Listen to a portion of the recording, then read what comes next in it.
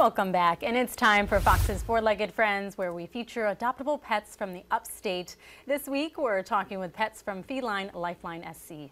Miss Callie is a sweetheart who's ready to become your best friend, and she's one of 9 kittens abandoned who was found inside of a tape box in front of a local store 2 summers ago. Now, this 1.5-year-old little kitten is an adorable short-haired calico. And Miss Callie is independent and keeps to herself, but she can also be pretty nice at times. You know, she's not necessarily a mean cat. She can be very friendly as well. She loves cuddles and loves it when you just hold her. So if you're interested, make sure to contact Feline Lifeline.